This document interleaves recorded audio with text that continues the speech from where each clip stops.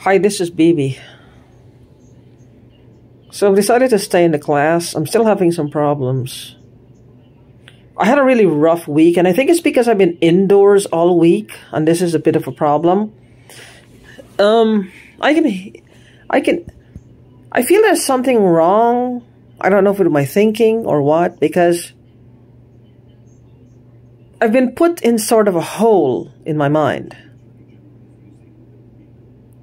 In a hole where I feel I'm at the mercy of external sources. Now this could, I feel like financially I can't take care of myself in that sense. I just don't have enough money to get a place on my own right now. And these people want to keep it this way. In a way, they're getting a witness. People are around me. I'm the only one who can smell this thing. I'm the only one who feels it. Of course, my cat's swelling as well. I told you my room feels a little off. My cat's been in there since last Thursday. Not yesterday, but the Thursday before. She's swelling. She can barely jump on the bed. She's swelling. You still think it's a coincidence? I don't think so. And whatever these people injected into me, they also injected into her. Or they introduced it into my environment when I lived in Oklahoma or before, and she inhaled it as well because she's an indoor cat. I also have reason to believe that they infected the guy upstairs above me. Whatever this is, it smells almost like gunpowder, but it's coming from the inside out. Now, I don't know what it is. And how they're getting it inside you, I have no idea.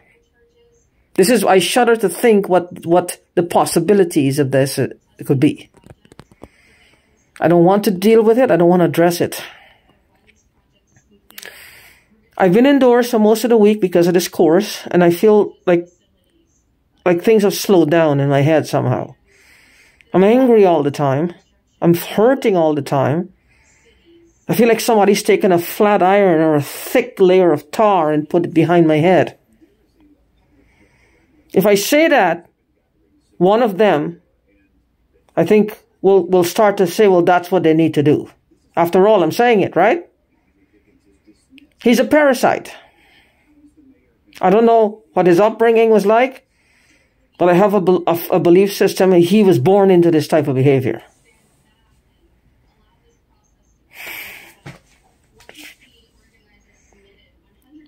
Because I don't understand it. I just don't understand how you can convince family and friends to become this way. How does one convince family and friends to become this way? Even if, well, look at me. Look what's been happening to me. If they were to tell me the only way I will stop hurting or they will stop tormenting me, because this is not just stalking, this is literal tormenting me, hurting me. That I have to hurt someone, I'm not going to do it. I'm not going to do it. I don't want to die. Life is beautiful, and I don't want to die. And I don't want to be murdered by a group of people for no fucking reason. Let me rephrase that. It's not that I don't want to die. I don't want to be murdered by a group of fucking people indirectly who will think that their hands are clean for no fucking reason. Other than these people are bad. I tell you, I've never been exposed to this type of thing. Who would even imagine that this type of behavior would exist in someone? But it does. It's like they're savages. They've lost every sense of feeling good. I don't know what it is. They've got to be getting something from this keeping me upset all the time. I don't understand it. For 3 years, non-stop. I think they're disappointed also that I'm not dead yet, or a stroke or a heart attack. They keep saying they have to get out. Now, in my opinion, if they're trapped somehow by some technology, via technology, they're trapped in my head, or or, when I say trapped, they have something in their heads, or I don't think that they're stupid enough to do that. I think what they would do is that they would put like a headset on. I don't believe that they're going to put something in their heads and then put it, a part of it, like in somebody else's head. And the only way they would do that is if they're leaving themselves no back door but to have the person, but to kill them, so that they could be free, because they keep hinting at this all day long. They have to get out. Get out of what? I'm not holding them hostage. I can't even pay my rent. If I had to pay a rent. I'm barely eking out a living as it is.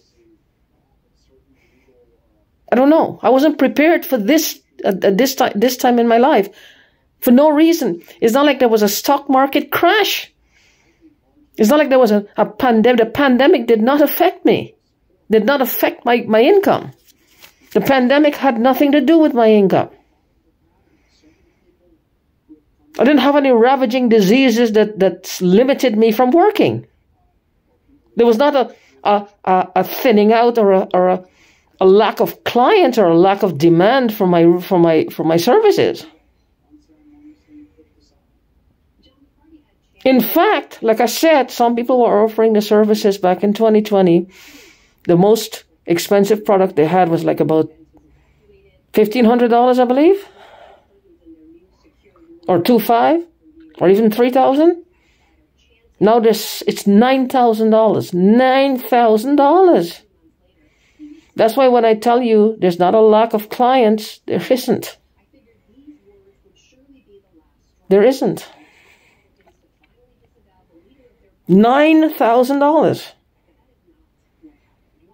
If there really was a shortage, or people were thinning out, people were not trying to solicit their services, they would have lowered their prices drastically. It went up by at least 300%. So, and I just charge a fraction of that. My point is, what could have happened? That just everybody stopped, just cold turkey. One day in June, I made maybe five grand or more in June of 2020. July, I had 2 clients. 2. $277 for one and $350 for the other one. 2 clients. So when I say literally from one month to the next, I ain't kidding you. 2 clients. 2. 2.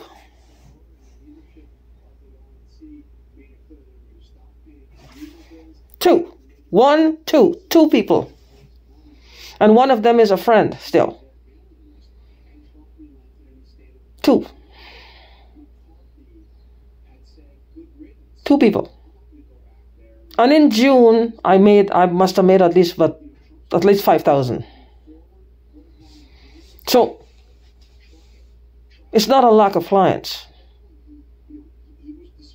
It's just somebody really jacked me up, and they jacked me up really bad. The intention was to do this to me. It's a fucking website. The website doesn't have anything special about it. I could make a website now and put it out there, and before midnight tonight, I could make a couple of $100s or more. I know how to make money online. That's not going to change.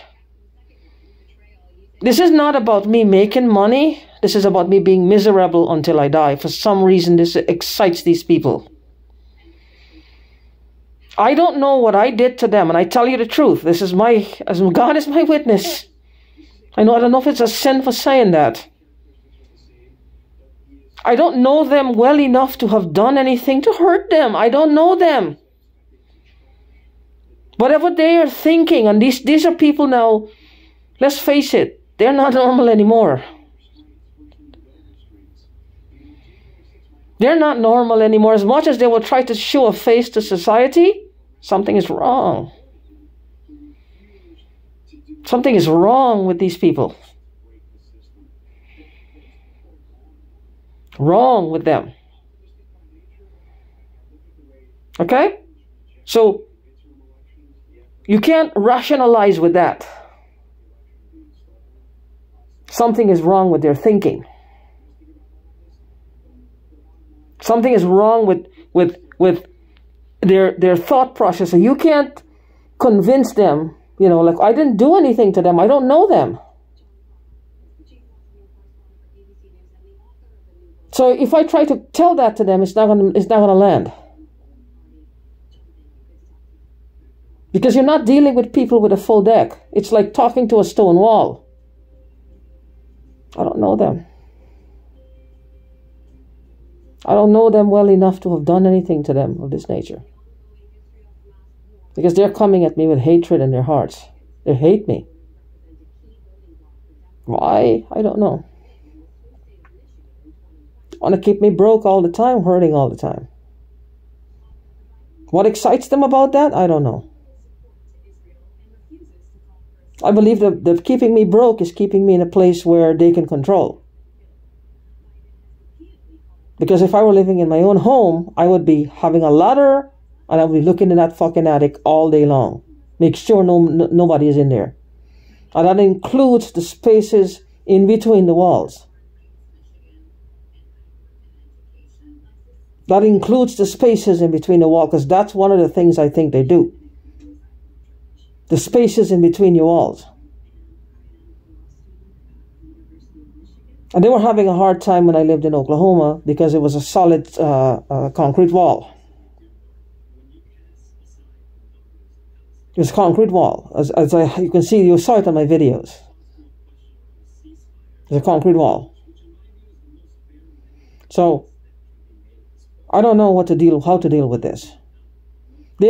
I know that these people have put stuff. I don't know how much. And I think I still have a feeling that GRAPHENE. You saw the video I posted of how this thing reacts to a cell phone. If that was on your skin or in your skin, just underneath the surface, it would react the same way. Why can't people? It's like something is off with this. It moves. It's moving, it's crawling, and it's changing shape in reaction to the cell phone's emissions. That's what I believe is a part of the problem. And I don't know how they're getting it. I don't know where you buy it. I don't know how they do it.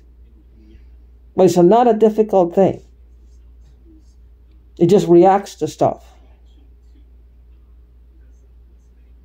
Anyway, I just don't feel good. As you can see, my eyes are sunken and I look like I'm sick. And I don't know. The back of my head hurts. My neck hurts. And to rationalize with irrational people is not going to be something that's going to really lead to any type of happy ending. Just more frustration. Just more frustration. Because they're not living in the same reality as you and I are. And the reality that they live in also is not mirroring ours, in a sense of most of our habits. The habits that exhibits us or our day-to-day is maybe 10%. It's just for show. 90% is this crap here. They're not equal to us anymore. And if they want to think that makes them special, by all means, feel special. This is not my fault or my doing or God or the devil. This is human evil, plain and simple, by choices these people make. Now, whatever this is, an addiction, there are people who have been alcoholics, gamblers, drug addicts, food addicts, porn addicts, sex addicts, work addiction, lazy addiction, and they snapped out of it. Most of them because of a necessity. What is that telling you? They don't feel threatened. They're not seeing anything wrong with their behavior. So it's not to say, well, they're trying to kill me for a reason that somebody's on their tracks. No. They're doing it for sheer spite, maliciousness, and just bad people. Bad people. For no reason, they're just bad. It's not my fault.